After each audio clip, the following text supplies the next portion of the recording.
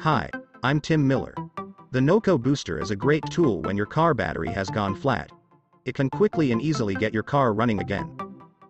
Before you can use your Noco boost jump starter, it must be charged. But what if it won't charge? What should you look at to try and fix the problem?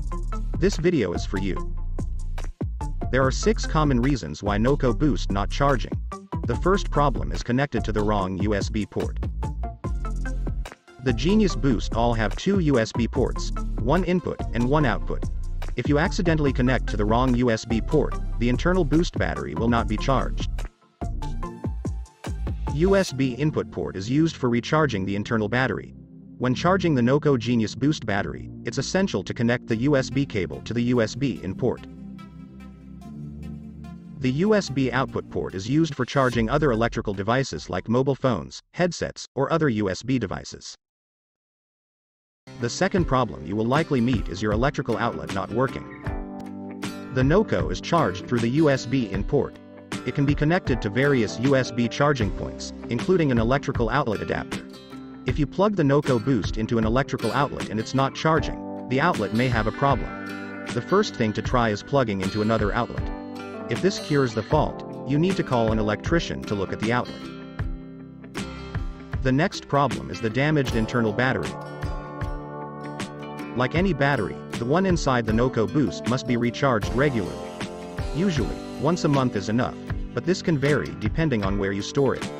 Check the charge of the battery periodically and recharge if required. It can damage the battery if you don't follow the correct jump start procedure. Always follow the instructions given in the Noco manual. If you suspect a problem with the internal battery, don't attempt to take the Noco GB Boost apart yourself. Noco has troubleshooting and warranty support, so you can contact its support at no.co or 1-800-456-6626. Another possibility for not charging could be a damaged USB cable. First, run the cable through your fingers, checking for any kinks or cuts. Just a tiny mark in the outer coating could indicate damage to one of the thin wires inside.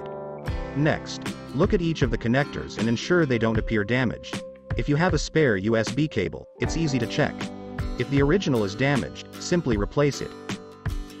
Dirty USB port is another cause. The Noco booster is very likely to be used outside and in possibly dirty conditions. It may be stored in your garage, where there are numerous liquids and oils it could come into contact with. Look closely at the USB port for dust, dirt, or corrosion. Any of these can prevent good contact between the cable and the charging port. Dust can be removed by using a can of compressed air, the same type used on computer systems. Dirty contacts can be cleaned using a spray contact cleaner. Don't try to push anything into the USB port, as you may damage it. The last problem you may encounter is the charging USB port has failed. If you have replaced the USB cable, inspected, and cleaned the input socket on the Noco Boost, then it could be the input charging port at fault. This is not something the amateur will be able to replace or repair. Just contact the Noco support line for further help. Hope this video could help you identify the problem and fix it. Subscribe to my channel for more helpful videos.